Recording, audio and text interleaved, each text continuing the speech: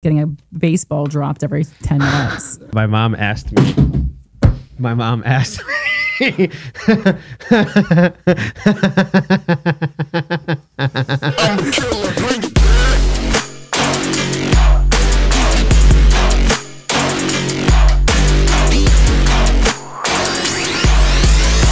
Hello, citizens of Earth. How are you doing today? You okay? I hope you're good. And if not, it'll get better, or it won't. Welcome to another episode of Guys We Fruitfully Hugged. It's the Anti-Slut Shaming Podcast. I'm Corinne Fisher. I'm Krystyna Hutchinson. Welcome. If you want to email us, it's sorryaboutlastnightshow@gmail.com. Make that subject line interesting, but correct, accurate, please. Give us some juice. Don't fucking bait and switch us. Juicy tea. Yes. So this subject line is: I slept in the same bed as my best friend's best friend. Oh, my boyfriend's. My boyfriend's best friend. Am I wrong? But probably. You're wrong and you're a whore. I mean, weird. Okay. I would appreciate your advice and insight on my current situation. I, female 27, have been dating B, male 36 for almost a year. He has an awesome friend group and we are happy together. He has a friend, C, male 31, that has been a pretty chaotic dating life, and I always seem to give him advice. We have become friends too, like brother and sister. B felt like C and I were getting too close, but I tried to ensure that I have no feelings for him and think of him as a friend. Yeah, C slept in the same bed together after that. Cool. C is pretty notorious for being overbearing with gals. All my girlfriends call him a dork. So we got asked to go to a birthday party for M, female 30. There's too many letters in this email already. We were both excited, but realized B would be out of town. He told me I could still go. So your boyfriend said that gave you permission. Yeah, gave you permission to go to a party. That's strange. Okay. Yay. I've gotten, but I guess it's like his friend group, so I understand. I've gotten close to his friend group and had no problem going alone. Her birthday was a party bus and we stopped at multiple bars. After the bus, B hosted after hours. Her husband and her have a nice house with a cool karaoke setup, so I decided to go. At around 2:30, I realized I couldn't get an Uber, yay, Midwest cities, so her husband set up a bed for me. Meanwhile, C also attends the after party. It gets a little hazy, but I told C he could sleep in the bed with me with a pillow fort between us. I grew up with two brothers and it was pretty common to share beds. Anyway, he follows me up, but sharing your bed with your brother is much different than your boyfriend's best friend. Because I think we can pretty much trust that you're not going to fuck your brother. I mean, you're in the Midwest, but yeah. And if you do, like, that's like, there's a larger issue there, you know? Anyway, he follows me up and we lay down. He doesn't try to touch me, but about 2 to 10 minutes in, I realized it was probably not okay and told him that he should sleep on the ground or another couch. He said yes and left, but also made the comment, "You're such a good girlfriend." Ew. B came back from being out of town and he asked if I slept there. He also found out C was there, so I told him the story. He, of course, freaked out. We were on the verge of breaking up, but he said he will get over it. Okay. He was cheated on, so I know this looks bad. So what are your thoughts? Can we still hang out with C? B has not spoken to C about, nor have I.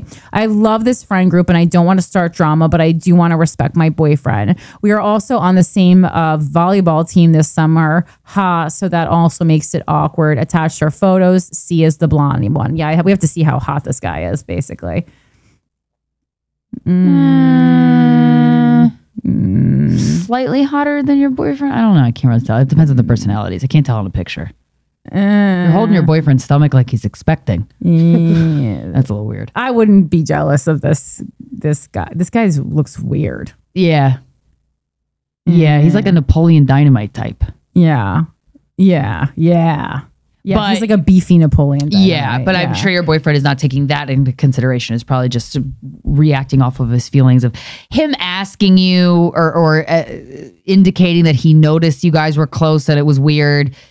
Then the bed thing. That's a 1-2 punch. That's like, I don't know. Yeah, he was already on his radar to be wary of this guy. Also, I just don't understand, like, okay, like, and also, like, why did you turn into this friend's fucking personal therapist? Yeah. Like, also, how did that happen? Right. You know? Right. It's like, it's bad enough when we do it for guys who are providing things for us. Like, this guy's you're not even fucking this guy. Why are you giving him all this free therapy? It's weird. I would just say to your boyfriend, like, you're really sorry. You understand how that looks. looks, especially given the conversation that you had previous about this particular guy, and that it won't happen again. I mean, but it's up to him to get over it. You know what I mean? If he wants to continue the relationship, he has to, do so in good faith and move on from that after you've talked about it. Yeah, listen, like you didn't do like anything wrong, but like did you do something that's like weird that like I wouldn't have loved if it was like the tables were turned for me? Yeah. True. Yeah. Like I've totally slept in a bed with someone. Like it wasn't when I was dating someone, but me and Shane Smith, we shared a bed on the road and we just went to bed. But then I put up a pillow for it because I thought it would make him comfortable. And then he was just like offended. And I was like, I wasn't trying to offend you. I was just trying to like make like, space. I don't know. I didn't know what to do. I don't know. I was trying to make it more comfortable for everybody. Were you dating somebody? No, I don't think either of us were dating anyone at the time. I don't think. I've never non-sexually laid in bed with a guy. Yeah, I mean, ever. Really? I have. I don't think so. And I mean, when I was a kid, like my brother and stuff, when I would share beds on vacation and stuff, but I don't think so. I have, and I've also like. Oh wait, no, Justin Silver. I have. Sorry. Yeah, I mean, obviously Tommy, but that's a little different. But I don't know.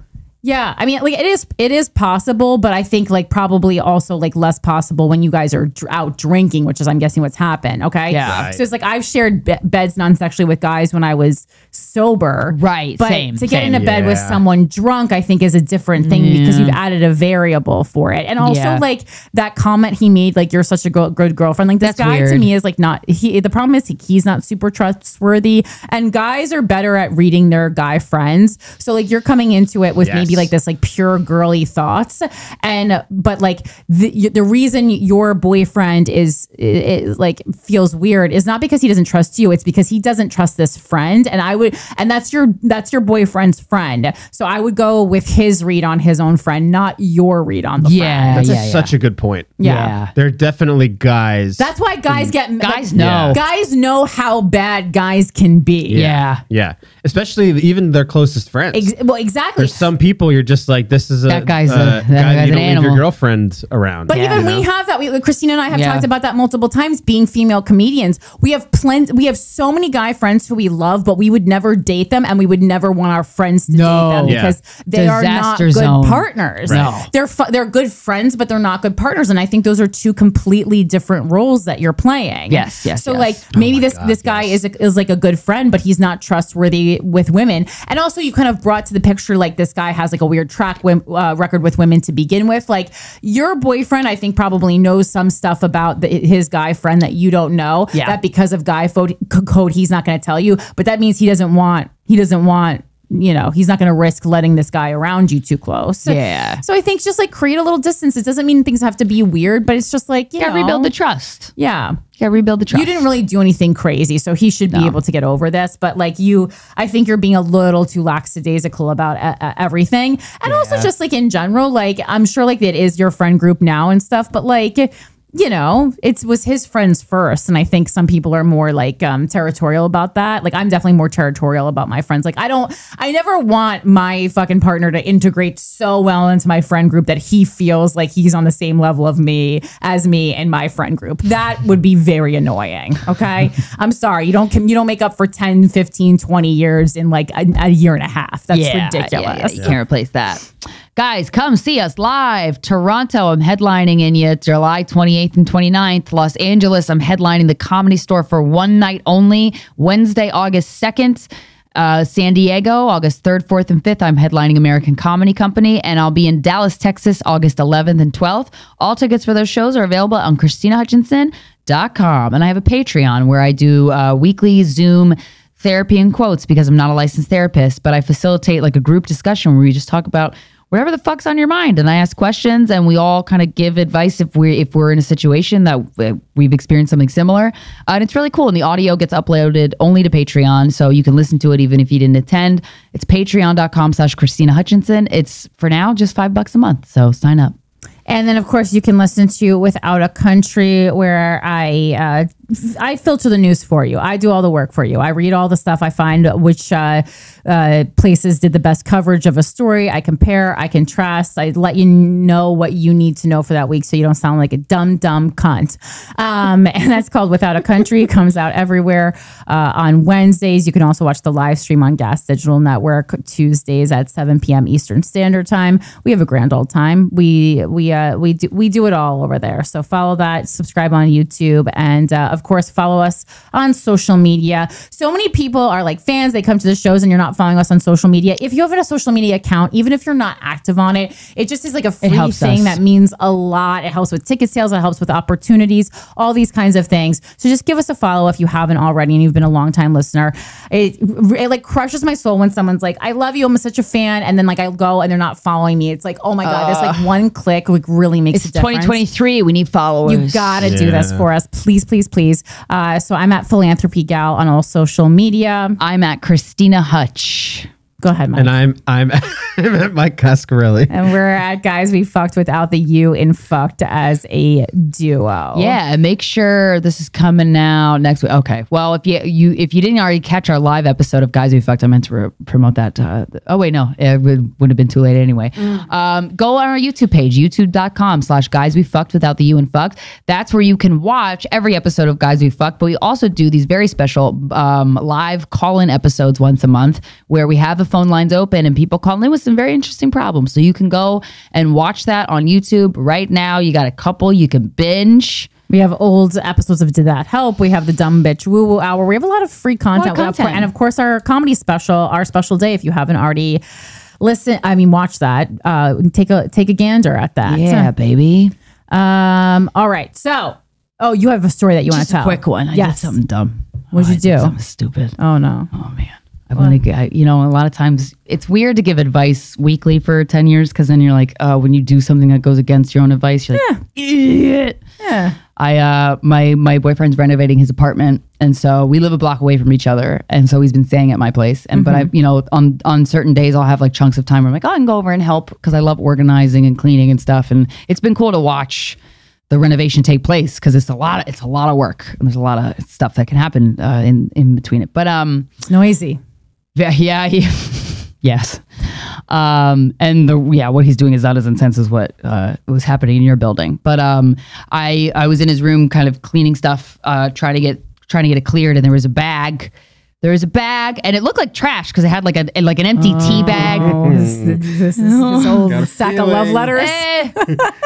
Well, there was empty plastic containers in it. But then there was also a notebook in it. Oh, no. And I was like, this looks like trash, but it's a notebook. It can't be trash. So I opened it real quick and I was like, no, it's not trash. And I saw my name. It was a journal. And I was like, okay. That's kind of cute. Yeah. Well, and then I closed it. Depends on what was in it. I closed it. And I was like, oh, shit. Sorry. To myself. He was on the other side of he was in the kitchen. It's opposite ends of his apartment. Wow. Must be a big apartment that you feel comfortable going in the journal with him in the apartment. Well, I wasn't comfortable with it. That would be, but I did it. My heart would be beating. Yeah. Okay. Yo, I put it, I was like, oh shit, okay, so some of this is trash and some's not, and I knew the journal wasn't, and so whatever. And then I was just like, what did he say in it? And I fucking read it. Oh. Does he know? Oh, he caught me. Oh! Well, he caught me twice. So he. Oh my God, this is like a horror movie. First, he comes back, and I had it all, and I was like, I closed it real quick, and he was like, hey, what's up? And I was like, oh, I'm just organizing this. Is this bag trash? And he's like, no. I was like, there's a tea bag, whatever. He's like, oh, okay, yeah, whatever. And then he went back, and it's. Snooping, like I've done it a couple times in my life. You guys all do this. I don't, because it breaks my heart every time. Yeah, I do not do it. It's a huge violation of the person's privacy. And a lot of times we hear stories of women like, I had a feeling and then they found something. And yes, but to me, one of my mantras, I have a lot of mantras that I say to myself pretty much daily. And one of them is make a video. Everything I know is revealed to me. Everything I need to know is revealed to me. Anything I need to know is revealed to me. I say that whenever I get like an urge to do anything that I'm like, Krystyna, stop. Is this coming from a place of love or fear? Obviously fear. That's an easy answer for me. And so, but also for that mantra, like I think like Aliza, the astrologer that we had on, there's a similar one that she uses, but it's not only that like everything you need to know will be revealed to you, but additionally will be revealed to you when you need to know it. And for me, when I say that mantra, I mean that part. So I just don't say that part. That's like a really important part of it. It's like you'll get it when you know when you need to know it. 100%. And I really do believe that. And it's a much, to me, I have like FOMO. I have all these anxieties that mantra in particular really helps with. Personality disorder is FOMO.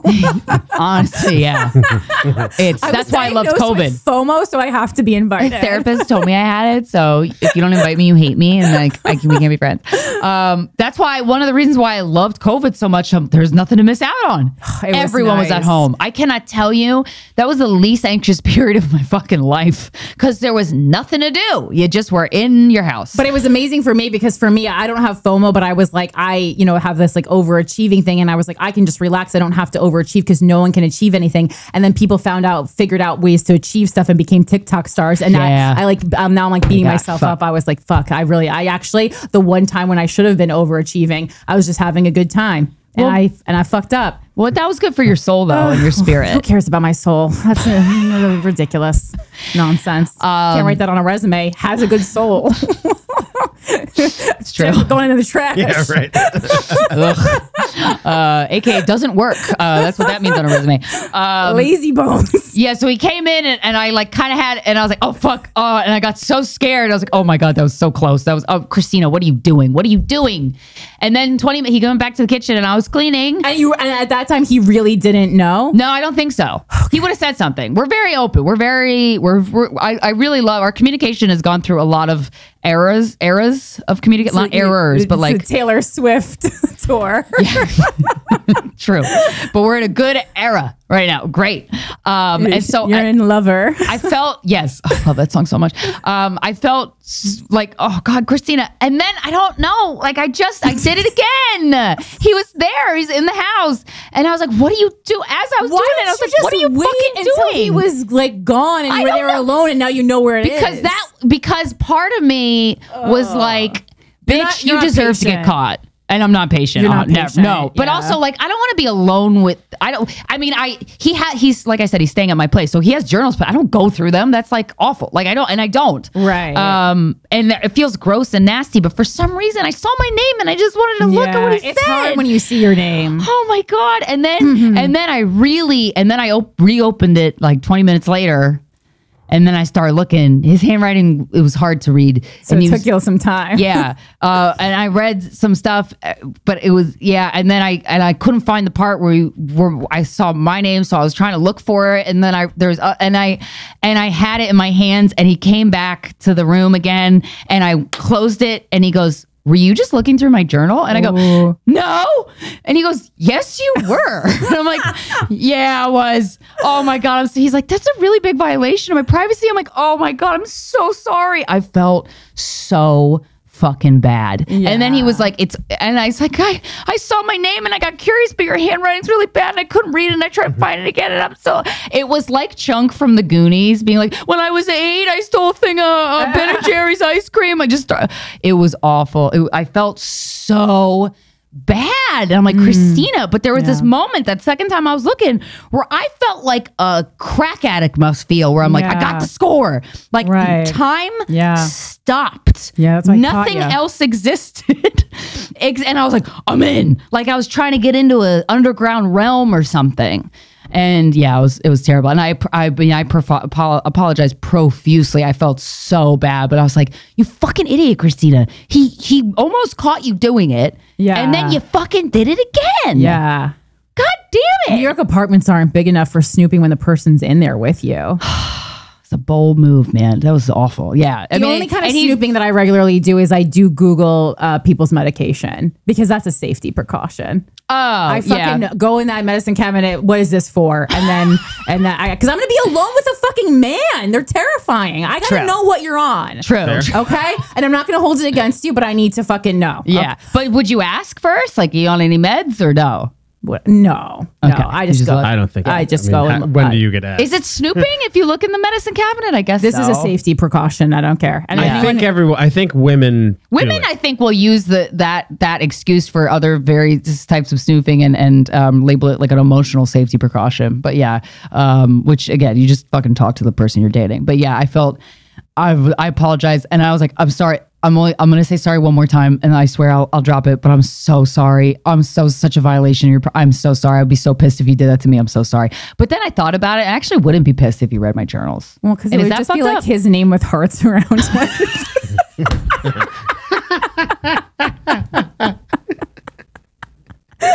What's more embarrassing? Maybe mine. Now maybe I would be pissed actually. Wait, so did he accept your apology? He did. He was like, it's okay. You were curious. I told him, I was like, I saw my name. He's like, you were curious. It's okay. Everybody gets curious. Like, it's not out of your, it's like not out of your character, and like knowing you as long as he has, I feel like it doesn't feel like malicious, you know? Yeah. It certainly wasn't. But more importantly, did you find anything interesting? I mean, there's some stuff said about people. About women that I found. I was like, okay. Oh, but you didn't find any of the, but you didn't get any of the juicy stuff about you. No. I couldn't find it. But I will not look again. My God I felt so guilty. Oh, fuck. I haven't done something that I felt that guilty about. I don't know. Like since I was a kid. Yeah. Oh, I felt so guilty. Yeah. But it's done with. But would you have felt guilty if he didn't catch you? No. Yeah. So there you go. But I'm glad he caught me, because would I have like looked again? Maybe. For sure, yeah. I will never do that ever again. Well, I'm so glad I got caught. Like, are you afraid that it made him see you like in a different light? At first, Yes. I started shaking. I was holding. I was like, I'm sorry. Here you go. Here's your journal back. I was shaking because I was like, oh my God. You know, when you have to, you earn a person's trust, but then when there's a fault in the trust, you have to rebuild it. And so, and then I was Googling like, how do you apologize to someone fully after looking through their journal? But it's like, no, bitch, you know how to apologize. And I did.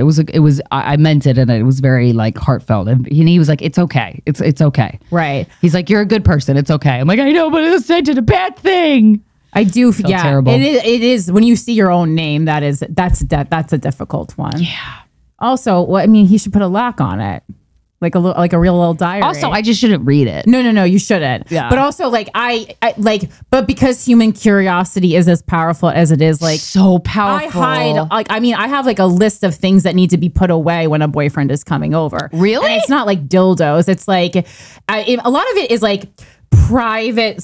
Like I'll write like I have like notes to myself, but like they truly are just to me. They're not like performative to me, where people are, you know, like you just lay it on the couch. Like some people like have like post-its out, like it's like work out 5 times this week, and it's like, is this for you or is this for me? Yeah. You know, is this for guests? Yeah. But like I have things around my house that are really just for me. So those things, like I actually forgot to take something to take something off my chalkboard? My wall when the housekeepers came, and I was like, oh, I didn't want them to see this. They're gonna fucking Instagram themselves in front of it. I just didn't want them to see that. Like I don't want to I do have a lot of inspirational sticky notes that I have over my not so much in this apartment, but my old 2 apartments, and I would always forget to take them down when a guy would come over, or like I'm like, fucking Christ, and then I'd just be in the bathroom peeing, and someone's like, what is this? I'm like, nothing. Stop. Yeah. Or like I'll have I have like a book next to my bed. It's like why men are the devil, and it's like, we'll put that away. Before a guy comes. Yeah, guys don't like that. A hilarious time on that text message that just came in. How was that book? Yeah, no, I was like, we were both just like summoning people, and then they're texting us at that time. Yeah. Oh my God. Have you ever got caught reading or doing something? No, I'm very not. Guys don't snoop though. I almost wish they would. I wish you'd be so curious. No, Krystyna, guys snoop. Are you fucking kidding me? Really? But we don't snoop. That makes me feel bad. I've played your boyfriend's role many a time. Gotten livid at boyfriends for reading my journal. Wow. Fucking livid. I've never read, though. I snoop like on Instagram and stuff like that. That's not snooping. It's public. It's snooping if you're on her account. He goes, what do you mean? I just went to her page. I was like snooping like a bad boy. If you went to the URL that's public? Yeah, no. Snooping is like you going through her private thing. So her Instagram DMs. You're talking about stalking. You're talking about internet stalking, which is different than snooping. Were you just looking at somebody's Instagram is just looking at somebody's Instagram? I feel like if you're looking obsessively though, like it can come into like, you know, like internet stalking, especially like if you guys like don't have a relationship anymore. Oh yeah. Or then when you get, you know, That's weird. when It's you sad and weird. start getting into the territory of like you're using like the different apps to watch people's stories anonymously. Well, that's some shit. I've never done that. I mean, I do that for sure. I've never read a partner's anything private. I've actually Have you had the opportunity to? Yeah, I think I told the story on this show about the time that when I was with Lex still, she got Crazy flowers that it's sent. about Who's her. that? There's one person that I can have stories about. There's literally one Wow. person. Everybody take a shot every time he says one. Well, It's except not for the even- nipple story of the last episode. It makes me look bad. It's That's why we like the stories. Yay. but Give it to us. There was I think I told it already, but like a friend of the show and friend of mine, Erica Spera, was kind of friends with both of us. Friend of the show. We love Erica. She sent she had flowers showed up at our apartment one day. Oh, right. When we were fighting. Yes. Oh, you've told the story we've told the 1,000 Yeah, times. you've When I actually read told it. when I Yeah, it was from her Yes, dad. it was from her dad. Yes, We all know right. the Yeah, fuck you you got blew pissed. up. It was Right. huge. That's not snooping. Oh, you read the card. But I didn't read the card. That's why, because I didn't snoop. I could have read the card. Should have read the said- card and then you wouldn't get pissed. To me, it felt like a violation. It's like reading someone's mail or something. Yeah, So no, on it is. principle, It's a federal offense. right. Yes. Right. There is, So- yeah. But I guess the flowers aren't sent via USPS, so maybe it's not. With my ex, with Steven, I would look at his porn searches because I just wanted to see, but it was more like, oh, I want to see what you're into. But then I found, and I still haven't gotten to the bottom of this and I never will. He had an email account that was like a name that wasn't his that he signed on to. And I'm like, the fuck you doing with that? And I remember once, because I was on his computer a email lot. account? I was on his office computer a lot. And I would sign in and out of my Gmail like with him there. And I'm like, who? And I asked, I was like, who the fuck's this? He goes, and I'm like, who the fuck is this? Just say it's my friend. Like you make up something quick. You say, yeah. oh, it's my friend who logged on my account. There you go. Yeah, and it was so suspicious that I was like, I'm probably never gonna get to the bottom of that, but I really want to.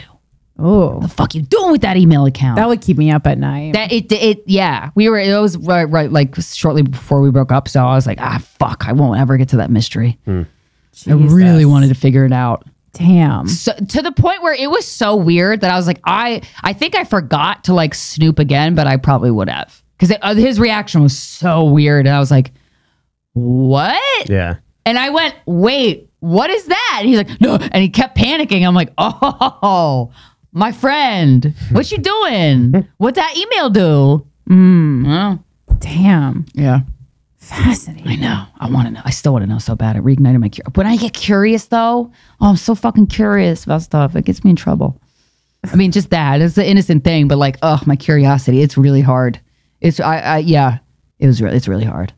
Yeah, but it's like, I mean, do any of the things that you learned in your boyfriend's journal, do you wish that you didn't know? No. Okay. They were just like, he was just writing what one writes in a journal about somebody. You know, like it wasn't anything like at all. No, And like I just said, I if couldn't anything get a was, lot. like, if anything was like so complimentary about like another woman. that There you were, there were, that you're yeah. like, Nah, but that doesn't bother me because it was, that didn't bother me. Yeah. Sometimes I've heard, I've not really heard a person I was dating say something about another woman or read something that they said about another woman that I'm like, I'll never fucking unhear that. I don't think. I haven't. No one holds a candle to me. That's not a problem. Yeah, No nice. one holds a candle. I really don't believe. I go, nothing's affecting me. That's totally Good for fine. you. So wait, going on to the 3 month rule. This is just something that was like floating around TikTok, and so then my old ass got interested in what it was because I was like, What are the children saying? yeah, like the 3 month rule was like trending. And I was like reading like, what is this? I'm literally on like a fucking like college website right now reading about this. And it's, this is my favorite sentence. It goes, as I said, the 3 month rule is nothing new with articles dating back to the 2010ns. Like it's olden times. It's a relic, kids. Like it's fucking olden times. Like it's Did a just dinosaur an write it? archaeologist dusting off fucking relics. That's hilarious. It's written in the Bible. Oh my God. Half my life ago. The 3 month rule has been a staple in the dating game for quite some time. Never heard of it until now. The rule is this: 3 months is the turning point for a relationship. After 3 months, you'll be able to tell if they're actually into you and whether or not you need to cut the cord. in short, in 3 months, the truth comes out. And they're kind of like, they're presenting it as this large theory, but really when you boil it down, it's just that the theory is that like you can't really fake something or pretend to be a caliber of person that you are not, and the cracks will start to show in 3 months. Yes, because I imagine if you're being loved bombed, I don't think that can last longer than 3 months. Yeah, I've never been love bombed longer than that. I've only been love bombed like once. I mean, it's hard though because I also date a lot of addicts, and addicts just like kind of like inherently love bomb because they don't know a normal amount to do anything, and that includes love. Yeah, and so I've actually like just told voice people, I'm like, you're gonna fucking on a detox right now. Yeah, you gotta fucking go to a detox. Yeah, and I mean, it's always like when someone's interested in you, you'll know, right? So it's like that the 3 months is enough time for them to do the fade away if they're gonna do it. But sometimes with straight men, like especially who are avoidant, you actually don't. So I don't even know if I agree with that. Really, I don't know. Every guy I've dated that where I'm like, oh, when they fade out, I feel it immediately. I also have like I hate how like psychic I get with the men that I'm sleeping with. It's fucking annoying. I wish I could turn it off. But they don't even have to talk to me or send me a text or a call or I don't even have to look at their social media. I know when they met someone. Oh, well, yeah, I have that too. But I'm like, I disagree with that because it's like when you know, like them, just because like I feel like the boyfriend who loved me the most was the worst at showing it. And like I learned how to interpret his like language, but like to the untrained eye, like it was that other thing, like when like other people are like, oh, he like loves you so much. And I'm like, oh, it'd be nice if he voiced that. Right, I mean, like I knew it to be so, but like, yeah, it was like I could see someone getting very insecure and self-conscious dating this person. I see, right. Because the way, he wasn't showering you. Right. But I understood it because it's like the same way that I am. So it felt like familiar to me, I suppose, because I do it the same way. Like I get, and I also get suffocated so easily. So I'd rather have someone give me a little less than too much. Yeah. Quite honestly. I think like if you're constantly communicating and then it just stops one day, I mean, that's how you know. That's more what I mean. Like if they're not if they stopped reaching out to you altogether when you had some form of constant communication. Really? That's happened? Just someone stopped like texting you? Well, not to me, but like to my like a lot of my single girlfriends will tell me, like my one girlfriend who's single who really like wants a husband, like she wants a partner because she wants to have a family. Oh, she's too thirsty. I don't know though. I mean, she's I don't think so, but like a husband. But I don't think she said like marriage is part of her goal, and she'll go on dates with people that she meets on these dating apps that like also say like I want to be married one day. So like it's it's the one day. It's always one day with a man. They mean on my 55th birthday. Yep. When you're old and dried up. So oops, I got to date a 25-year-old. I guess. Whoopsies. But yeah, she was dating. She was going on dates with this guy, and then they actually reconnected after going on 2 dates 2 years ago or something like that. Wow. And then she described the date and everything and their communication. And I was like, oh my God, he really likes you. Sounds like you guys sound like a really good fit. And then just stopped talking to her and said, oh, let's go on a date on Tuesday. And then just stopped, like never confirmed the day of. And she's like, well, I'm not texting him. He's got to text me. I'm like, yes, that's correct. And then he just never did. I'm like, okay, well, I really thought that guy was into you, but these actions are saying no.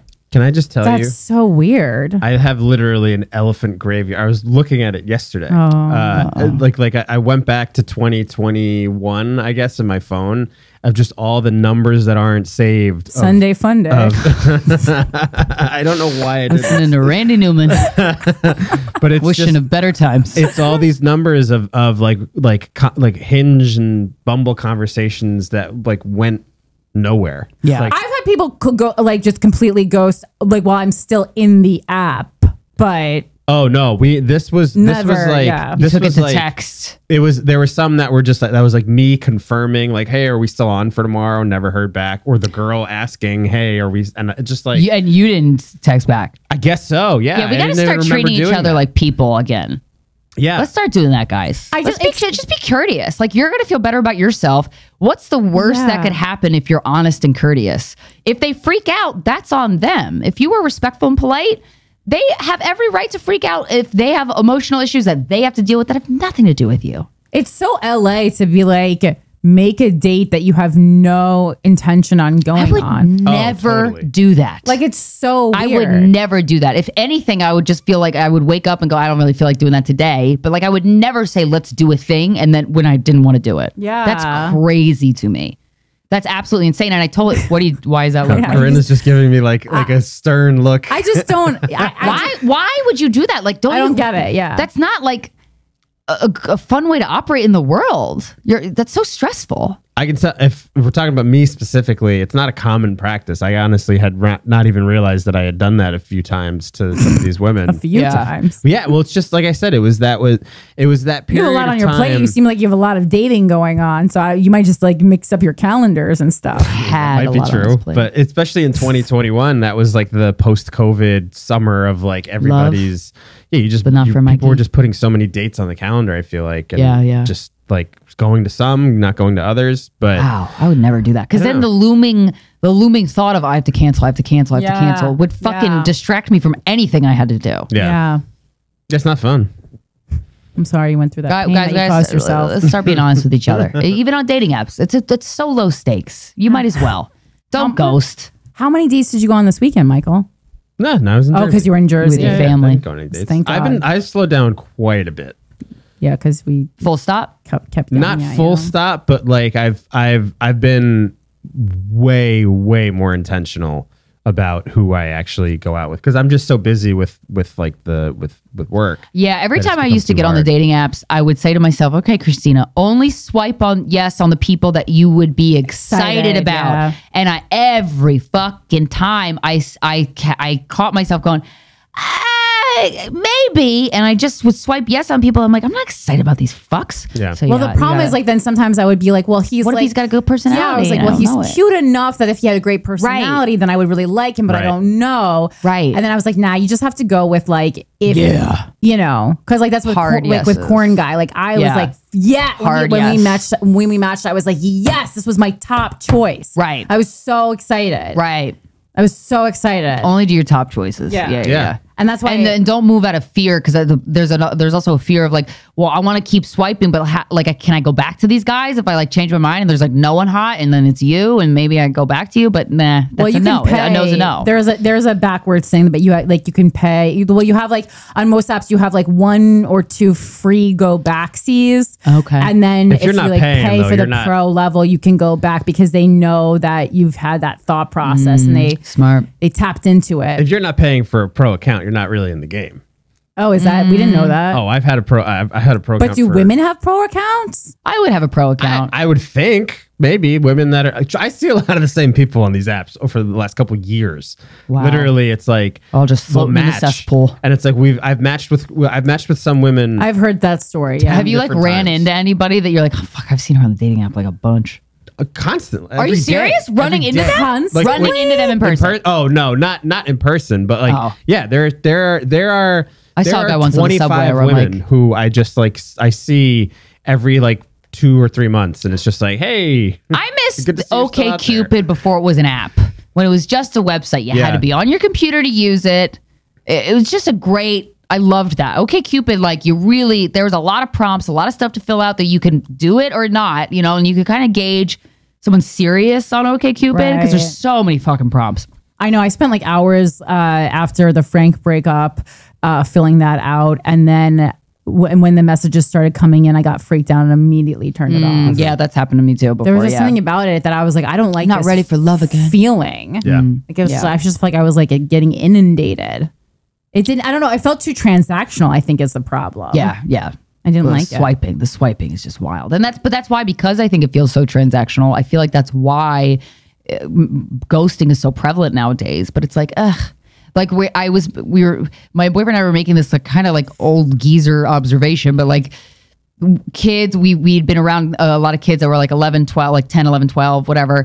And when I was a kid, and when he's older than me, but when we were both kids, like the respect that we were raised with, like my dad kind of raised us a little military style. We had, like, we said, yes, sir, yes, ma'am. But like, did you? You know, when there was guests over, you come down, you say hi, you're personable. And then if you want to go upstairs but you hang out and like, you act like a fucking person. And then we had been around kids that were just like, just did their own thing and didn't even acknowledge us. And it's like, wow, that's so different from how we were raised. And like, kind of fuck that. Like, I like making a kid be sociable. Not, you don't have to hug the person, you don't have to touch them, but like, hi, how are you? Like, have a fucking conversation. You know what I mean? I don't know.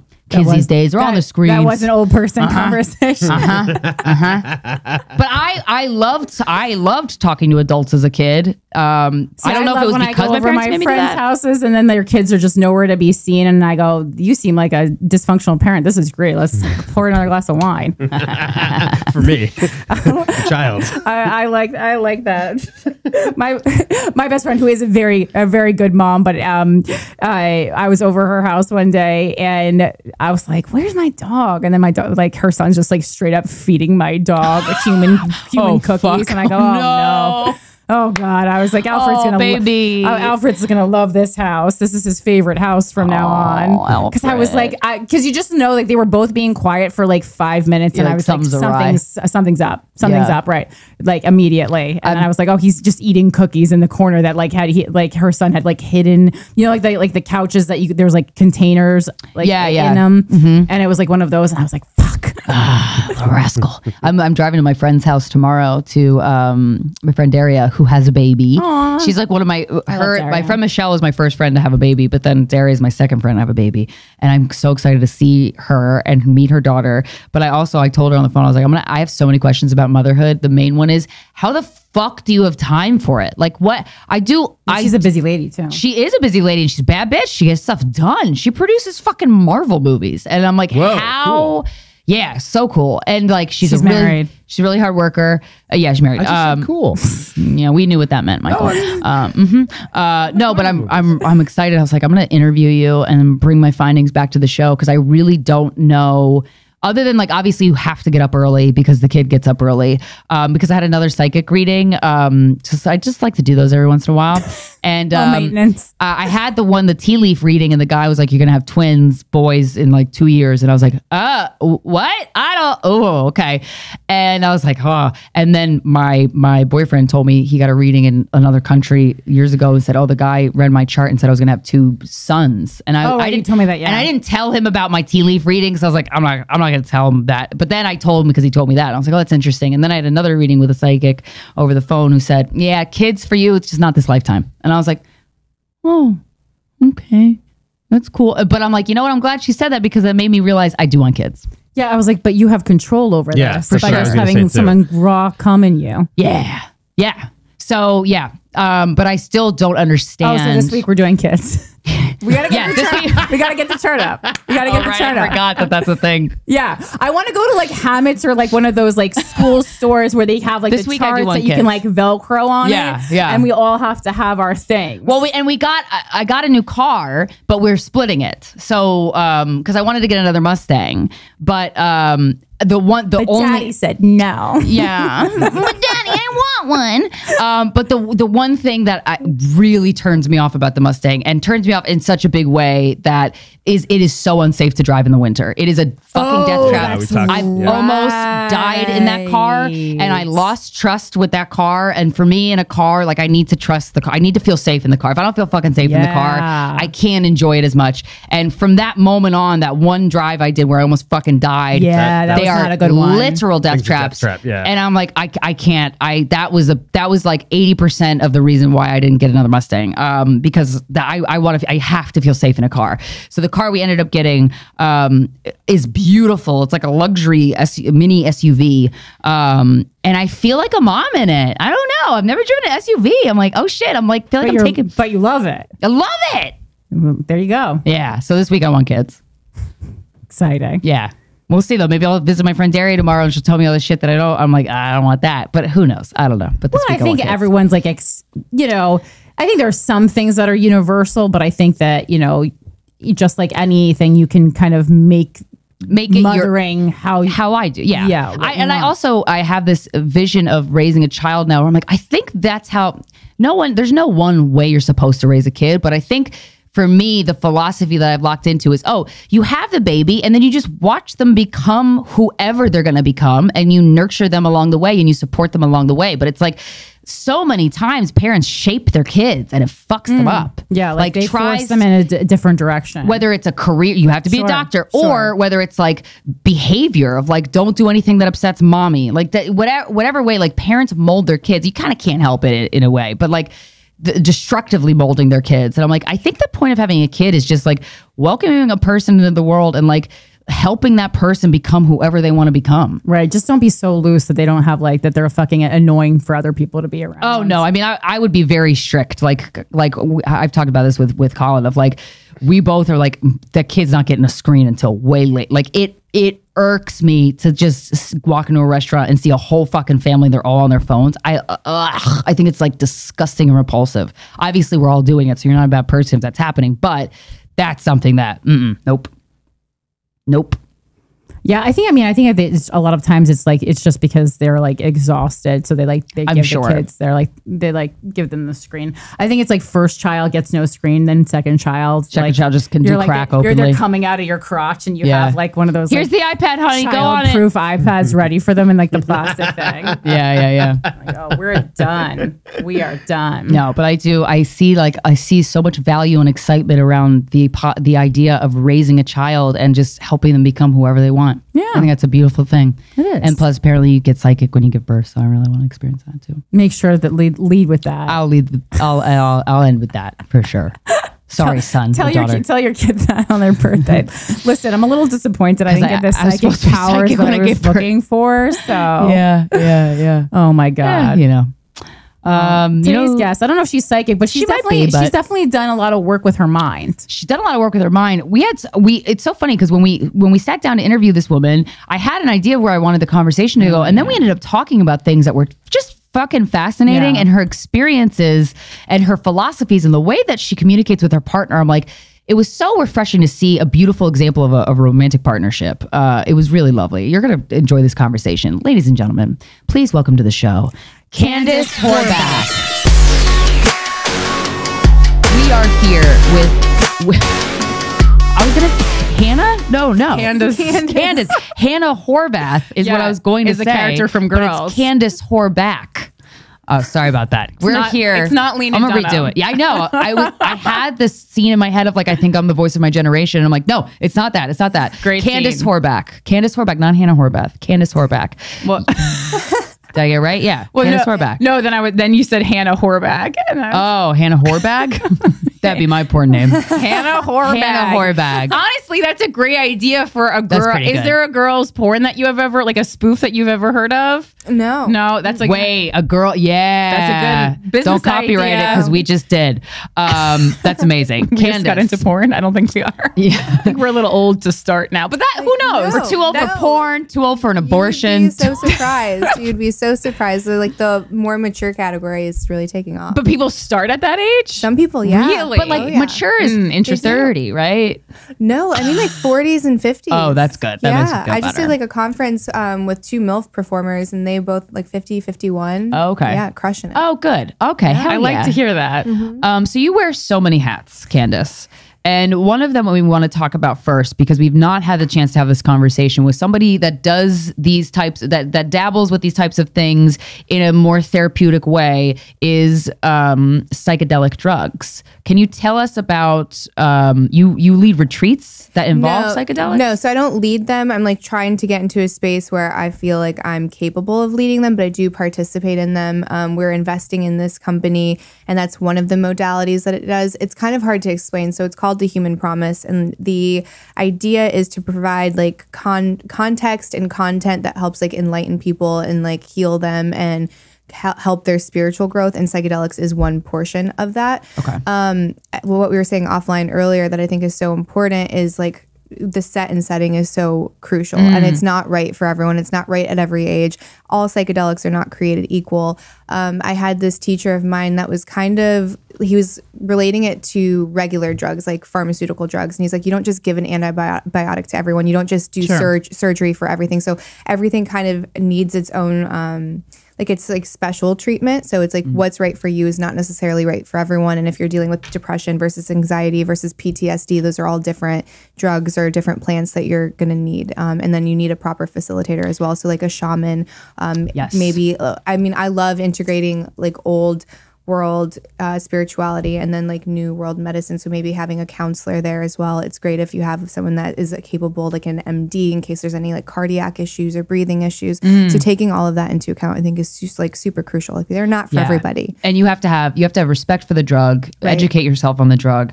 And psychedelics are not, they're intense. They're intense, and you can have really intense trips. And there's this show on Netflix called How to Change Your Mind. Love that. Michael Pollan's amazing. Yes, and it's a docuseries if you haven't watched it. Each episode goes into a separate psychedelic. And the episode on psilocybin, they had a guy with such severe OCD that he said to the camera, he's like, if this doesn't work, I'm going to kill myself because this is the worst way to live. I'm like, spilling onto the lives of the people I love in a way that I don't want. And then he had one therapeutic session with psilocybin and his OCD just straight up went away. And that's obviously like the kind of story that people are going to cling to and kind of push at you. But what have you found powerful with psychedelic use for you personally? So I think when you're doing the work, it's really important to have someone there that's reminding you to look inside, right? It's so easy to take something and be like, the sky is beautiful and the earth is breathing and look at that butterfly. That's awesome. Yeah, hopefully you can get there without any psychedelics. Like you can just like kind of like spark that honestly, on a day-to-day basis. There are days where I'll like look at a leaf and I'm like, that is the most magnificent thing I've ever seen. And that's amazing, right? Like that's just like appreciating like to be alive. Like how awesome that is. Yeah. Yes, Krystyna. You do good. But yeah, like to like really go inside and have an intention, but also let go of it. So you're not trying to control the situation. I think a lot of people try to control their experience. And that was definitely me. Like, I'm a perfectionist or recovering perfectionist. I'm like, this is what I want to do. And I want to see all of these beautiful, like those psychedelic, holograms and fractals. And I had that intention and it's not what I ended up having. But yeah, just like go in with an intention and let go. And like, I think the integration process is also really important. So to like journal after, and again, to have someone there to share your experience with, and then they can help you kind of dissect what it was. But for me, I wasn't going in with anything like super severe, like trauma wise. It was almost like I wanted to experience a new level of joy and happiness and like what that could be. I knew that my floor wasn't as high as I wanted it to be. So it's like not trying to like get to the ceiling, but like raise the floor. Okay. So how can I make that floor higher? And I absolutely got there. And I was having, and this gets like a little bit woo. I don't know how woo your audience is. We are very woo. Okay. So I did kind of Eastern medicine for both of my pregnancies. I was told by multiple specialists I could never have kids. I now have my second boy, which is amazing. And both times I kind of went into like an alternative space in order to get pregnant. My most recent one was after a psilocybin experience, and I felt like I was clinging on to some kind of, whether it was like a narrative that I couldn't get pregnant or like a fear around maybe like having a second kid and just like a lot of family stuff. So I was like, I just want to release that because there's something that's like blocking the soul from coming into the world. And I kid you not, I was trying for almost a year. Can I ask you what was the Western medicine reason that you couldn't have children? So I have Graves' disease and I have PCOS and endometriosis. So all of that, they're like, it's just not going to happen. What's Graves' disease? I don't know what that hyperthyroid, and it's an autoimmune version of a thyroid condition. Okay. Yeah, so it's just like overactive. So all of those things are like not the best cocktail to create a baby. So everyone was like, it's just not going to happen. My hormones were like non-existent. I had no progesterone. My T was super low. And you need progesterone for the egg to kind of attach to the uterine lining. So there's just like, it can't happen. Yeah. I did my psilocybin journey and within 2 weeks I was pregnant. And that was, wow. Can you describe what that psilocybin journey entailed? Like one dose. And then the other thing that I find interesting about therapeutic settings with psychedelics is you wear an eye mask. Yeah, necessary. And and anytime we do it recreationally, you're not wearing an eye mask. Yeah. I don't think I've ever done a psychedelic and worn an eye mask, but I'm like, that has to be a totally DMT, different. you'd have to close your eyes to do like, otherwise it doesn't, for me, it doesn't work. Like, I mean, I didn't use the eye mask. I just went like this, but in a dark room, but same concept. The eye mask is nice because it gives you a little bit of pressure. Kind of like those heavy blankets, like a weighted blanket. Soothing. Yeah. Yeah. So I like those, but my experience with it, so I did like a little more than 2 grams. We did a tea. And the whole ritual before was about an hour. So there was like there was chanting and music and like energy release. So if you feel anger or sadness or whatever, to like kind of purge that before you go into the space. And then my shaman was like playing his drum and his wife was singing, and we just laid down on our mats and put our eye masks on and just kind of like waited for it to like kind of come on, like kick in. And I remember getting like this flash, like a tiny blue, almost like star showing up, and then it was like whoosh, I was into the universe. And it was like there was no me. I was just like observing, and I was like, what is happening? Don't try to dissect it. Don't try to intellectualize it, because I didn't want it to go away. And then mine was a lot more physical. So I immediately started getting like really severe like tremors. Like my whole body started shaking. And then I immediately was like, okay, well, animals in the wild do this. This is how we're pent up energy. Right. We're releasing our, like resetting our nervous system essentially, and like getting rid of old trauma. So I just let that go on for however long it was. And then I remember like seeing so at the time I only had my one son, and I saw him come in, and I was like, what are you doing? Like, you need to go back to your body. Like this, I'm working on stuff. So I like sent him away. Oh, interesting. That's so cool. Yeah. And then like the rest of it was just this overwhelming feeling of like peace and joy. And that was kind of why I wanted to go in. So I was like, this was an incredible experience for me. And then after the fact, when it started to wear off, like my whole body was like popping and cracking. And he's like, these are all releases. Like that's all that is. So it's like, even though you didn't have this crazy visual experiences, which is what you wanted going in, like you got what you were supposed to get. And I think that's important too, is we go in and we're like, oh, I want the same experience that my friend had. And it's like, well, that was their experience. That's not for you. So that's not what's best for you. Right. Like you never have a bad trip. Like you have the trip you're supposed to have. Yeah. Wow. And then do you have a question, Mike? Oh, sorry. Oh.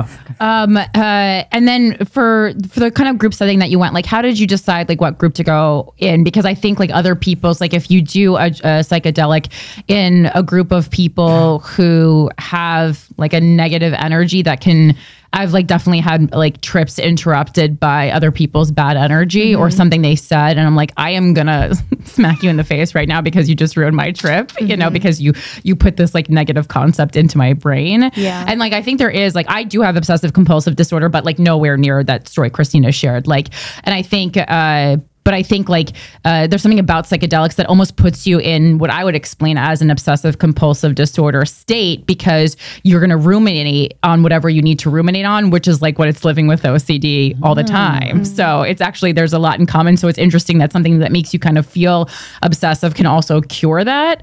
But yeah, like, so how did you like kind of vet like the shaman, vet the setting? Because like there's a lot of stories about shamans touching people, you know, like to me, like as a woman, like I just would never go alone, at least with a male shaman. Like it's just not happening for me. No, that makes sense too. And you want to make sure that you feel safe going into it. I think setting that foundation is imperative. We were working with a shaman for years at this point. So he is like family to us. And we were just doing like private one-on-ones. He would come over and we would do like guided meditations and sound baths and energy healing. So we had been working with him personally, like my husband and I.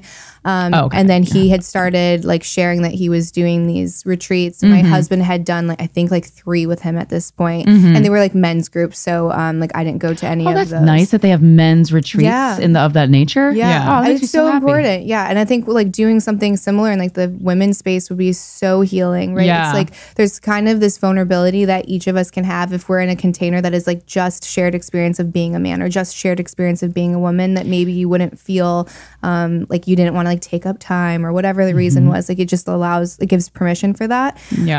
So like I think vetting is important from like knowing someone that has gone through that or like that program or that retreat center. So not like Googling something or finding a best-selling author and just being like, oh, they must be good. Like don't necessarily let that be your bar of entry. So try to find someone that you know that has personal experience with that shaman. But we were talking about recreational. Like I don't think that recreational like psilocybin is a good idea at all. And it goes back to you know, respecting the plant. I think it's just disrespectful in my mind. And it's like, that's when you have like a bad trip because you're in this open portal. So if you're out partying, you're getting everyone else's shit onto you. And like, that's reckless in my opinion. So you want to be in a container where you are surrounded by people that are at the level that you're at and like have a similar end goal of like healing and enlightenment, whatever it is.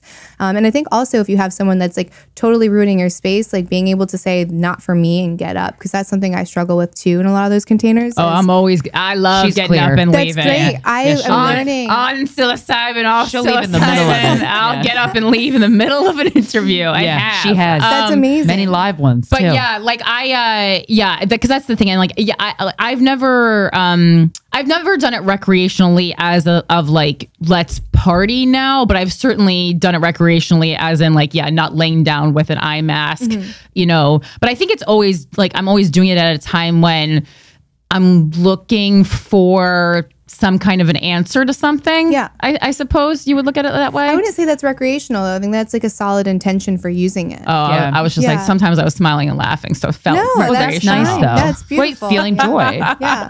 Yeah. Yeah, because it's like when you do it with your friends that you really love, it is really special. Like it just feels like, I don't know, it just feels some of my most unforgettable nights. One of them was at that concert. That was probably a little reckless to do it at that concert, but it was fun and I don't regret it. But like that was so much fun because I felt very connected to the people I was with.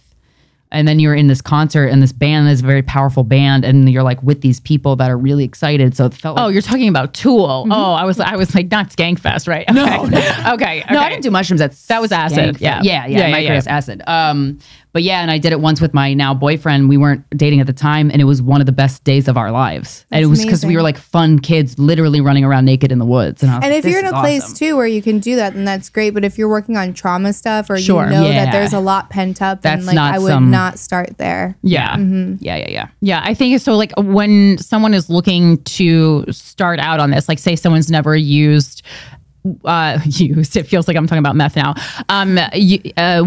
How would you recommend starting this journey? I think you find like a true master in the space, like someone that has been doing it since like the 70s, right? Someone that was Yeah. like Terrence McKenna and Ram Dass Yeah. and Tupac. Heavy hitters, baby. Right. Like, so find like someone who's actually like trustworthy in that space, because the thing is they're going to lead you down whatever path you need to go. Like it's not like Yeah. I want to come in and I want to do MDMA and then I want to do bufo and I like they're Right. gonna say no. Yeah, I'm right. gonna give you what I think that you need and then we're gonna do the work. So it's it should be like master led and not student led. Right. Yeah, that makes sense. And in this space, like, what does it take to become a master besides working with some of those names that you listed? Like, is there degree? Is there training that's like respect? It doesn't, I've Not never heard really. of that. No, Yeah. as far as like more of like the Western approach, you've got Right. MAPS and anyone that might be affiliated with that, but you want to be careful because people are making false claims of working with MAPS and then they're handing out stuff like MDMA that's laced and then that's super dangerous. So you think you're doing it and then you take fentanyl and then it's like lights out.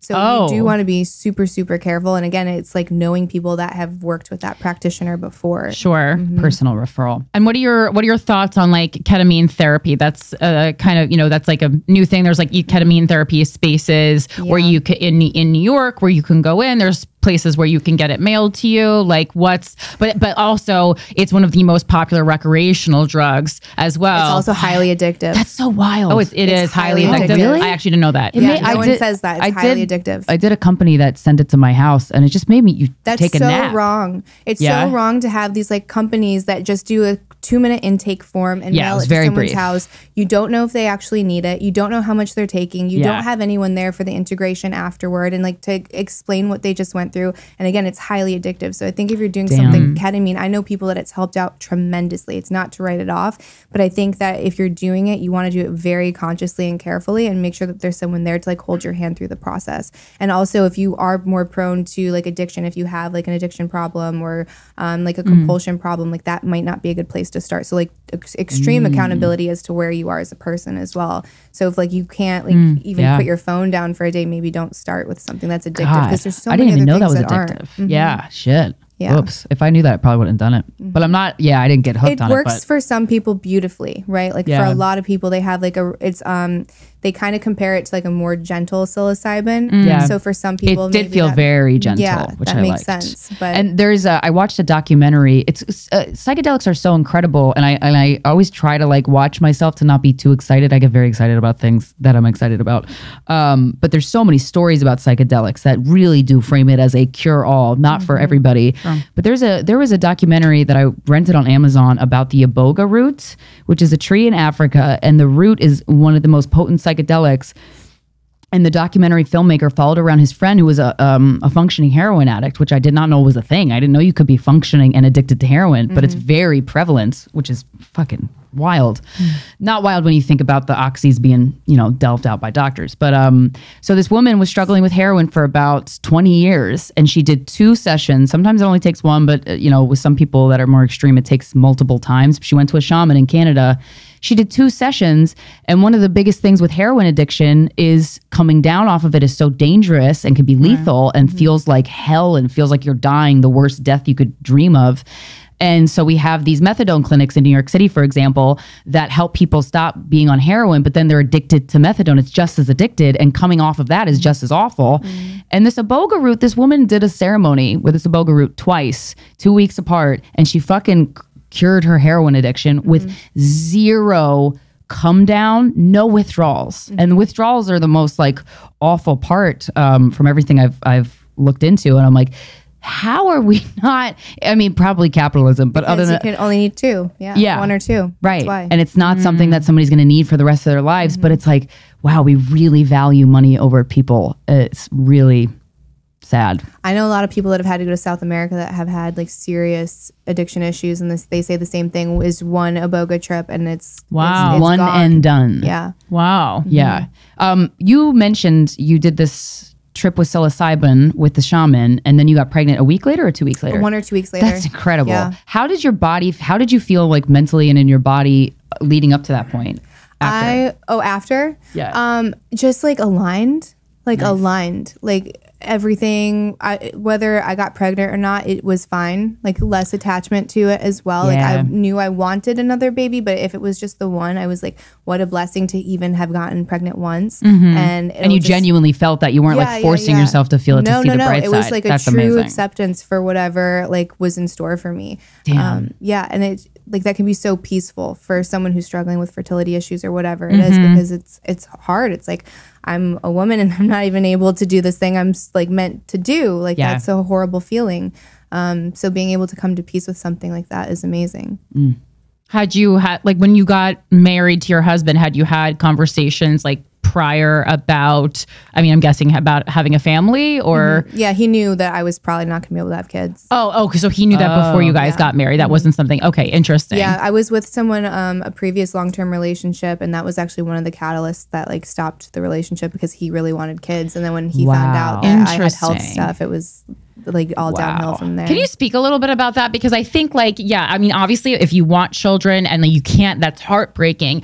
But I think like that is something that's kind of like expected of us. And like one of the main things that we've talked about this a lot, that like in a heterosexual relationship, like it's almost like an expected duty for the woman. And I do think in many men's eyes that we lose value if we cannot or do not want to be mothers. So like how did that make you feel when things went downhill after having that conversation? I think that you're allowed to design the future that you want, and if that looks like having kids and someone can't, like it's just, that is radical honesty. And I would rather that's the word I was looking for. I'd rather him tell me that than drag me along and then have this resentment, and then we're just not right for each other anyways. So he can go find someone that can have kids. With my husband, now it was like he was indifferent to kids, like he didn't know if he wanted them or not, so it certainly wasn't a deal breaker. And just like finding like your right person. So I think we assign value to everything, you know what I mean? We're like value making machines. So if someone values having a partner that can have kids, then that's good for them. I think where it's wrong is like the way that my ex went about it was just like very inhuman. It was just like immediately cut you off. Right. And we had been together for so long. So it's like not even treating me like a human. Like years and years? Yeah. That's having a real experience. You know what I mean? So it's all in how, I guess, you approach it. Sure. And just like being honest with yourself and the other person as to what you want. Because again, it's anything. Like if you want to be in like a poly relationship and then you don't want to have that conversation with someone and you're just cheating on them, that's also not okay. And that happens a lot. Yeah. Sure. Yeah. So I think it's like, it's whatever you want. Like if you're a woman that doesn't want kids and you know that, like you truly know that that's your decision, that's great. And I'm glad that you know that, and vice versa. But I think you want to be conscious of making that decision. Like you don't want to blindly go into having kids because you feel obligated. Sure. And you don't want to not have kids because you also feel that that's like betraying yourself and like your own destiny. So it's just like whatever your decision is, just like make it consciously. Yeah. Have you ever read The Untethered Soul? Yes. So a lot of what you're saying and your philosophies and thinking and how psychedelics helped you, it seems like it's pushing you more towards this mindset that Michael Singer talks about. And one of the things that he talks about that it's still like hard to grasp is not wanting anything is the key to a good life.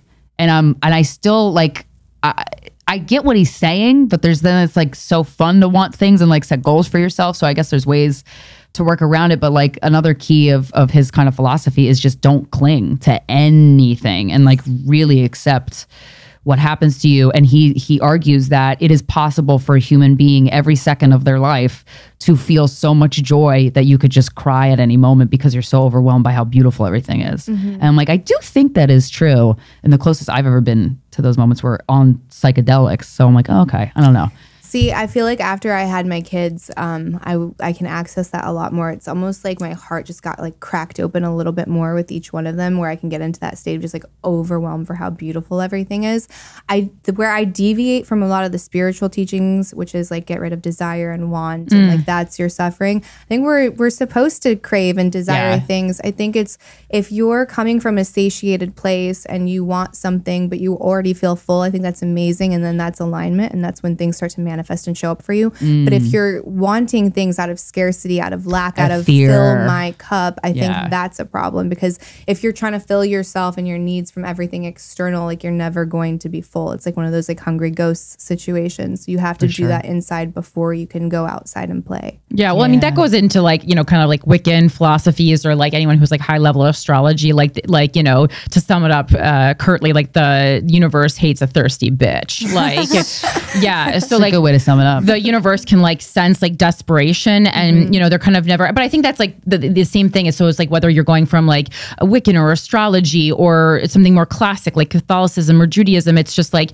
you're, you know, I don't think God, you know, or whatever you believe in is like answering, you know, desperate prayers, which I think is so often how we see it portrayed. I mean, in media, you know, someone, you know, a plane is crashing and you're like praying for it, but it's like, there's like a larger thing going on here. I don't know that it's like your desperate plea in the moment, you know, it's hard to grasp though, because so many people are only participating in the spiritual when things are really bad, which is like kind of what you're talking about with the psychedelics. It's like a disrespect for it. It's like, that's for me, like why I kind of like, I'm like, either I'm going to like pray or be religious in some way every day, or I'm not going to do it at all. Because if I'm only doing it when I'm like desperate for something, that feels like other people should have access to it before me. Because I didn't make any kind of like commitment to it.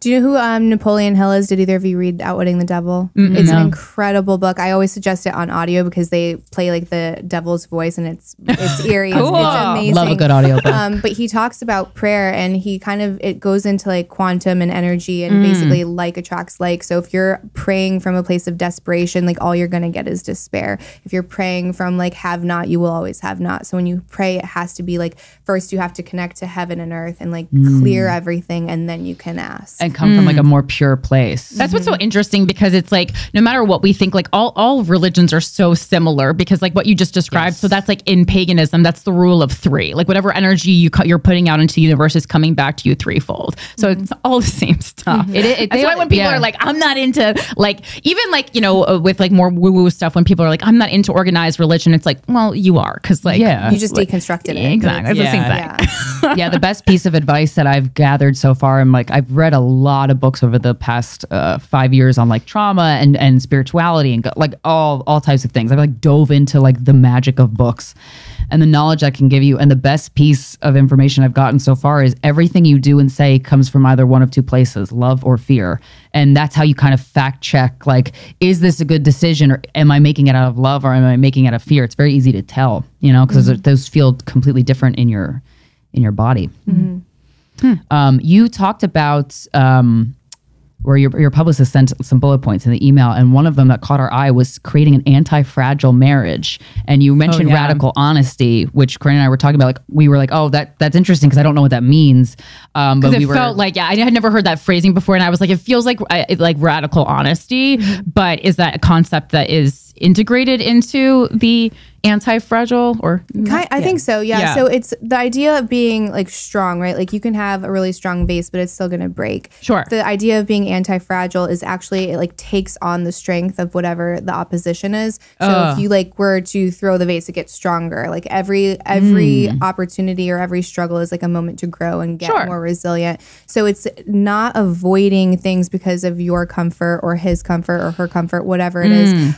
It's leaning into that, and like it's kind of like this idea. I had this Jamie Wheel, we went to like one of his retreats, and he's like, sometimes compassion is like chopping off someone's head with a samurai sword. And you're like, whoa, that's like a really intense image. But if you think about like a horse, so I used to have horses, so this relates more to like the way I think is, if you have a horse that's injured, like the most compassionate thing is to put it down. So sometimes honesty and compassion isn't like fluffy, it doesn't feel good, but it's necessary. So I think when you're especially a committed relationship, it's, if we're gonna do this in the long term, I can't do like that old adage that gets me every time, which is like, pick your battles. Like, fuck that. No, everything you need to sort out. Like, otherwise it just gets like built up and built up and built up. Yeah, and that's the worst advice ever. It's hard to repair resentment, right? Because that breaches that kind of puts like a semi-permanent wall up. It's one of like, they have like the four horsemen of the apocalypse that like predict divorce, and resentment is like one of them. I don't remember the other ones. But oh, interesting. Yeah, so it's like the worst advice you could ever have is just like pick your battles. No, like everything, radical honesty, and then also creating a space where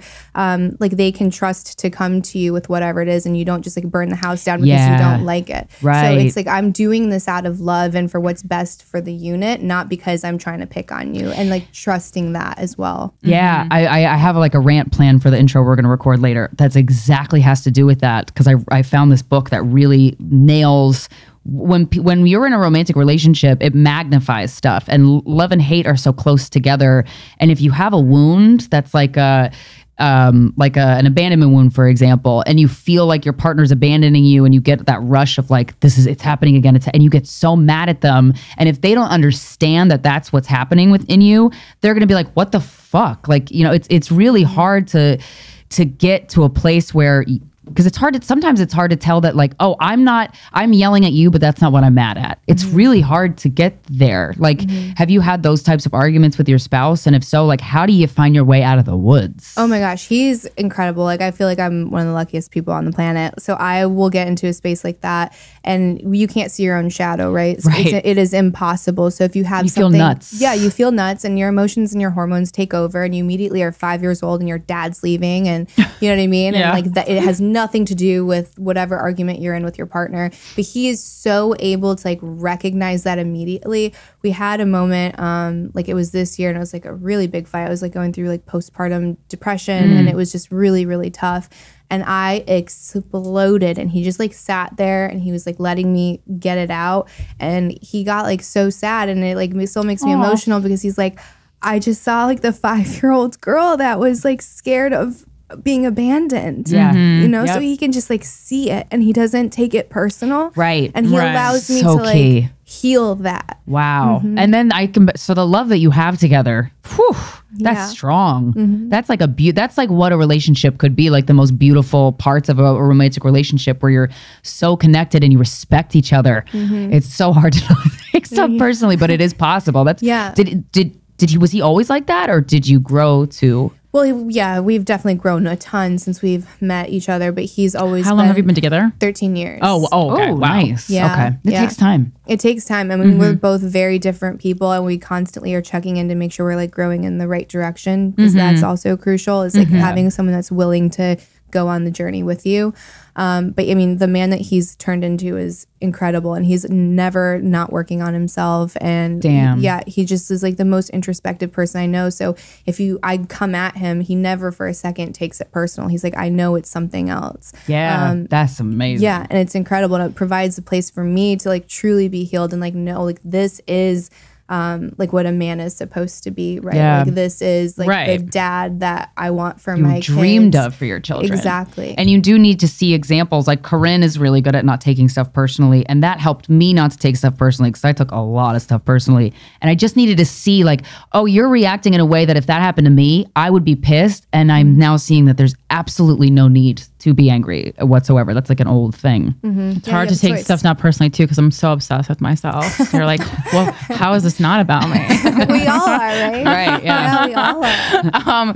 Going back to the postpartum, now, so you used psychedelics to open yourself up to the second child. Was that helpful, or did you use that all with postpartum depression? No, I didn't, because I'm breastfeeding, and like we don't know how much goes through the milk. Of course. Yeah, it wasn't an option. Your baby's like, what up? Just he's already comes in tripping, and now everything is like exponential. So then what do you do? Like, what is the Western approach to postpartum? Like, we've had people with postpartum before, but like no one's really way out. No one seems to be getting the help they need, quite honestly. I have a hot take on postpartum depression. Take it up. I honestly think like probably most of it is bullshit. I think that like the existence of it, how we're labeling it. Okay. I think it's part of it. It's because of modernity. So whenever would you have a mom that had a baby and you send her home to be by herself with this baby to do everything? Well, realistically, if like how many dads get paternity leave, it's not a lot. For sure. It's a couple weeks at best. So you send her home with no support system. There is no tribe. And then we call that depression. No, it's fucking this happens to bullshit. women. This has happened to women since the beginning of fucking time. You're supposed to be surrounded by elders and like your aunts and your sisters and your moms. Like in Asian culture, you don't get out of bed for 2 weeks. You don't leave the house for 40 days. Everyone is taking care of the mom. We have like these baby showers, and that's great and fun, but like what about the mom? She just went through this. I 100% agree with you. Could not agree more. We hear a lot of moms say like after I had everyone was asking me how I was when I was pregnant. The second the baby came out, no one gave a shit, and I was the baby needed me to feed it. The baby needed my body, my tits. And you're just like this walking fucking milk carton. You're healing. It takes such a long time to get back to like your baseline. Your hormones are crazy. You're so weak. I mean, I couldn't pick up my toddler for 6 weeks because then you could like have serious like hemorrhaging problems. Oh wow. Damn. There's so much that we don't talk about. The tribe. So we take away all of these things that you absolutely need. Like we're social creatures, and we say, oh, you're depressed. Like no, there's like a huge social problem that's behind this. And like you said, it's everyone's there to celebrate you while you're pregnant. And then how many of your friends come over to like, check on you, or bring you food, or be like, is there anything you need? Let me take the baby so you can sleep. And they say like sleep when the baby sleeps. Like fuck you. The baby's in my room. They can smell my milk from a mile away. It's not going to happen. Like you need support. So I think if we were to fix that baseline and just like have that support system, I would think you would see a lot of the depression not happen. So what would it look like if you had an unlimited budget and you had a company where you can make an experience for a mother postpartum the best that you, from your knowledge, that it could be? What would you have instilled?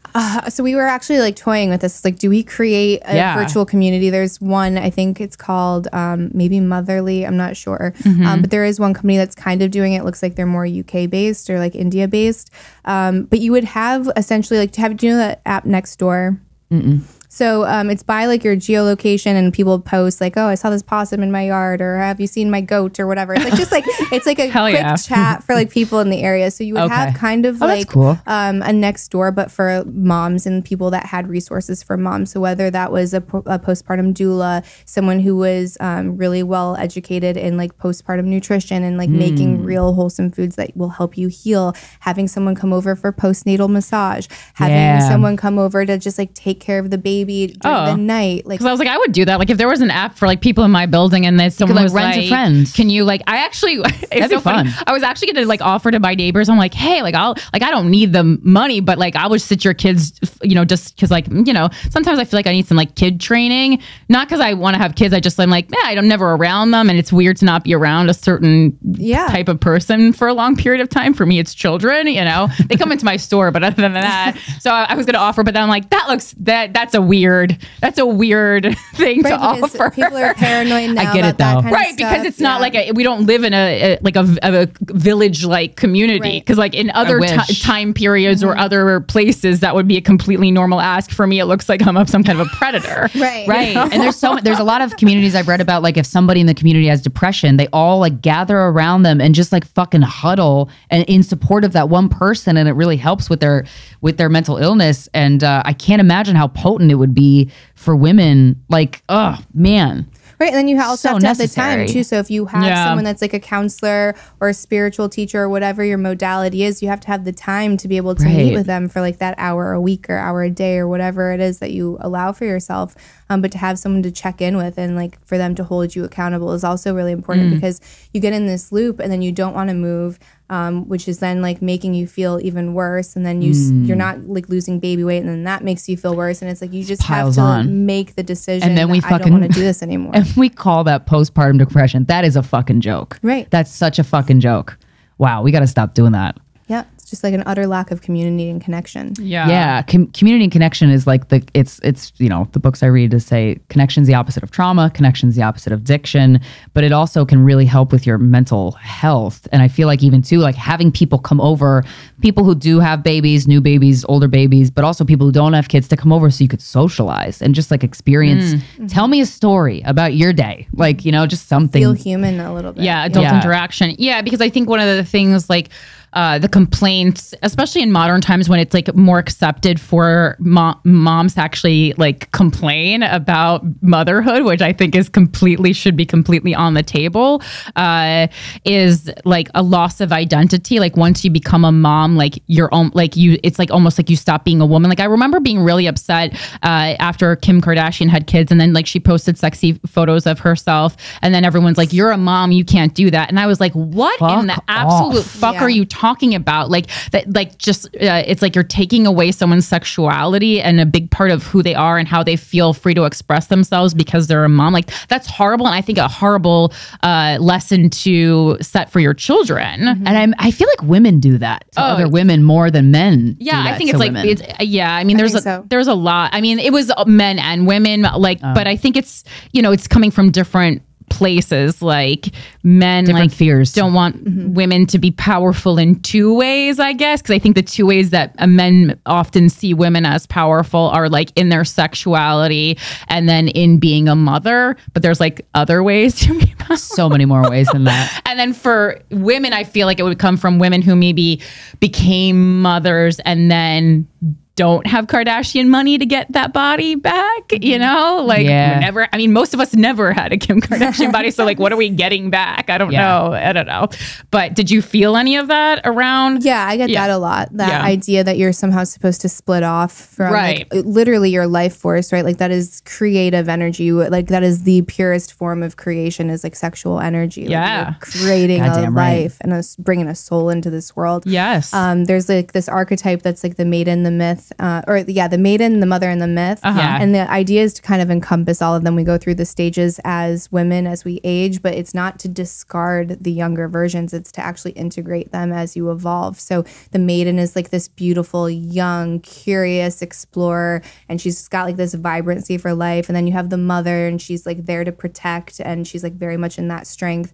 And then you have the myth, and she is, or the crone, and she's like this aged woman. She's got wrinkles on her face, and she's like the guiding wisdom, right? And it's not to lose your sexuality once you get to the crone, but it's like to embrace it. And I'm sure like as you age, you can meet like these older women that still have like this beauty and this aura around them, and you're like, that's a force. Sexy. They didn't discard it, right? They didn't let people tell them to get rid of it. It just looks a little bit different. Like you're always elevating, hopefully, and growing. So it just trans like transmutes into something else. So people want you to split that off, and it's like, no, that's a whole person. That's very much a whole person. Why don't we ask dads to not be sexual because they're a dad? That's crazy. So why are we doing that to it's women? like accepted to get like hit on by your friend's dad. It's like, what are we even talking about here? Hell yeah. I dreamt of that as a kid. That's wild stuff.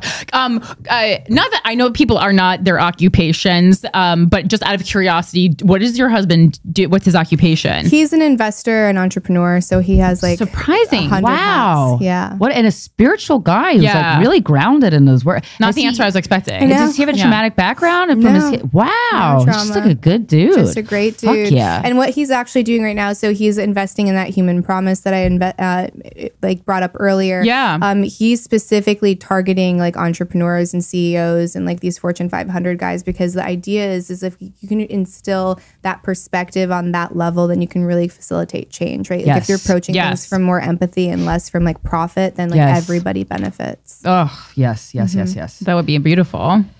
Another point that was talked about in the email that was interesting, how to raise masculine boys in a world that demonizes men was how it was worded. And I'm curious, how old are your boys? They're super young. Okay, so almost 4 and then a baby. So have you noticed, like, have you watched them? I don't have kids, so I have no idea, but I have a nephew and I was there the day he was born and it was really cool to see, but I'm not there with him day to day. So I don't know how much stuff gets pushed on him and how much stuff he's genuinely interested in. But like, do you find that your sons have this natural inkling towards like masculine things, or are they just their own person, or is just gender not really, they don't give a shit about gender until they don't way even later? know about that yet. So there's this concept that's called pruning, and so this is neuroscience. Like when they hit about 7, they lose a ton of their neural connections because they don't serve you for an evolutionary purpose. So their brain is undergoing like wild transformation. It's just like not available, and they don't care. Yeah, right? they're Like just having fun. yeah, they don't care. Like there's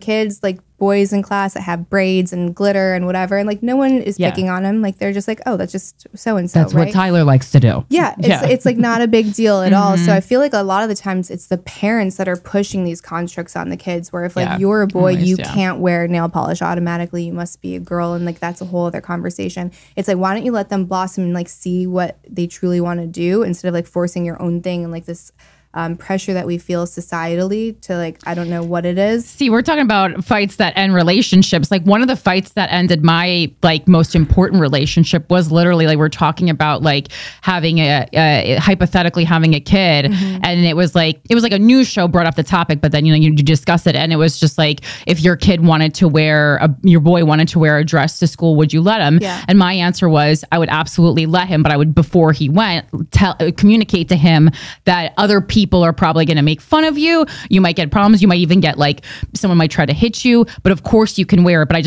I would never want to send them in blindly. Like, everyone's going to love your dress, Tommy. Yeah, that wouldn't be fair. And that'd be cool. And my partner at the time was like absolutely no, like he's not wearing a dress. And I'm like, it's just like, for me, it's like so rigid for no reason. It's also like, it's like knowing me that long. It's like, like I'm like a creative free spirit. Like, of course I'm going to let my boy wear a dress if he wants to. Like, what? And I over the last 2 months, I have had the absolute pleasure of meeting multiple kids, like 4 of them. One was trans, and he like was so uncomfortable in his body when he was born a woman, and like really distressed and stressed out, and his parents like, okay, like let's see what the options are. And then now he's able to like be himself, and you just see like, oh, you're happier. And these kids that I met, they're so confident and they so know who they are. And I'm like, damn, I'm jealous of that confidence. Like we all had that at one point, and it kind of gets chipped away as you get older and you try to regain it back. But I'm like, also these kids, like they really, I don't know, they're very sure of themselves, and it's like it all seems like the adult's problem. Like it definitely is an adult problem for sure. And I think when it comes to like body dysmorphia or gender dysphoria, like that usually shows up really early, right? And there are like some very telltale signs about that. So like denying that the existence of that, I think, is crazy. I think what I see happening is that we're trying to like act like it's more prominent than it is. So if you see someone's gender expression that doesn't align align a stereotype, then you see parents that because they don't want to make the politically incorrect move, that they're like, oh, well, they must be this instead. And I think that that's super harmful. And it's also not acting with integrity within your own child and like to protect them. So I think, again, every situation is going to be different, like, and go to a professional to see if that's what's going on so that you can take care of your kid, right? And like let them express themselves how they need to, or do the changes or whatever. Like the social changes. But when it comes to like forcing on like, I guess, stereotypes, I think that that's harmful. Yeah, it's like or pushing you in one direction. Right. Like it just doesn't. I think it's about leaving the door open when you're dealing with like children. It's just like like presenting options, even like, and you can do that in many ways. Like for me, it was like done not so much for like sex or gender, just because like I wasn't questioning that, but like I think even like religion, like I was offered, you know, because my parents were different religions too, I was like offered multiple, but it wasn't like they're doing them one. They're like, we'll show you some of this, we'll show you some of this, and then I was like, I'm gonna do a third one, but but I was like, but I'm familiar with the two options that were presented, and no one ever was like, you have to do this. And I think that was great. And it's also a matter of like humanizing, because one of the kids that I met, my friend who was with me at the time was like, yeah, I watched this child born one gender and then eventually like working towards transitioning, and I see how much happier he is. And this was a person that like might have voted Republican, like very like, oh, what is this bullshit? Rolls the eyes the second you start talking about anything of this nature. And he was like, I will never doubt the genuine existence of a child's gender dysphoria ever again, because I watched it and I'm like, oh man, I wish we could humanize it for everybody. You know, but no, you should 100% treat everyone like a human. I don't think that there's ever an excuse to dehumanize anybody. Like, that's just but that's cruelty. why, like, the side of the people that are like, this is fucking bullshit, it's because they haven't humanized it yet, I think. Partially, but then you see like a pendulum reaction, right? Like I think that's how, for some reason, like we still have like these monkey minds, and we like we just react and we react instead of trying to come to an equilibrium. So like again, it very much exists 100%, and like for those people that it exists for, like they should be allowed to do what they want to do. I think what happens is when you think that it's happening more often than not, so statistically speaking, like if you have a kid and it shows up before puberty, like a lot of times that kid might end up just being gay. Right. So if like that's the case, like you don't want to say being gay is wrong, because that, I don't believe that either. So it's like, well, you're still young. No, being gay is boring, and that's the problem these days. Because even the way you said it, I like my comedy mind was like, she's not wrong. It's like, yeah, you're just gay. Snooze fest. But that's also Might as so well be beautiful straight that we're in a place where that it's not like this triggering thing. Right. So it's like not also, again, you have to know your kid, and like if you're in that space of questioning, to like bring in a professional so that you have like all, you know, like all perspectives. But not to like, there are also consequences of doing like a social change if that's not actually what they're experiencing. Right. Well, there's a lot of helicopter parents around too, and I mean, I see it even in the dog park. It's like, oh my god, thank God you only have a dog, because like they are just chasing this dog around. I'm like, they yell the name. Let the dog live. Oh my goodness. The second the dog starts humping, like I look, it's so freaked out. I look maybe like an abusive parent at the dog park to these other people, because I'm don't just know what you mean. chilling, watching I don't know, the dog be a dog. We're in a fence. Like what's happening? People really do get stressed out about their dog. Chasing them around. They're panting. I go everything. I mean, the amount of times that I've said everything's going to be all right to someone at a dog park. I mean, I literally said to a woman, I was like, my dog, my dog was like humping her dog, and I like went over, you know, just like, because, you know, dog trainers like will often say like you're supposed to just allow it because it's natural, but people don't like it socially, and I get that, so I'm not going to like give them the whole speech about it. But she was like trauma, and I said to her, I was like, my dog didn't rape your dog. Like I said that, you know, I'm probably not allowed in Boris and Horton anymore, but like I don't know what is going on in people's minds. Like it's so out of control. I think I guess it's just like the paranoia of like, you know, maybe because we talk so much about how our parents, you know, fucked us up in this generation, that they don't want to be the parent that fucks their kid up too desperately. But it's a lot of helicopter parents where I'm like, I'm stressed out being around you right now. Oh, yeah. That's one of the things that psychedelics gave to me. It was like the fucking ability to chill the fuck out and not be in fight or flight, because it's very prominent. I'm like, what's your approach on like, or, you know, because you would know better on like how to, I'm guessing you're not a helicopter parent, like you have a calm energy, but like, how do you to people who are get out of that space. Like obviously you're going to be constantly concerned about your kids, and where I would be worried for all the time that something was going to happen, but you have to let them experience the world. Otherwise, what was the point of having them? Yeah. Otherwise, you're going to cripple them. Like you're taking their legs out before they can even like walk or run. So, I mean, think of how many times something bad has happened. And you're like, I grew from this. I learned from this. Yeah. I won't do that again. Right. You have to let them experience that. So are they taking risks that like they're not going to they're not life threatening. Right. Yeah. So is it a risk that they might fall? They might like even skin their knee. Right. Let them experience that. Let them experience other people.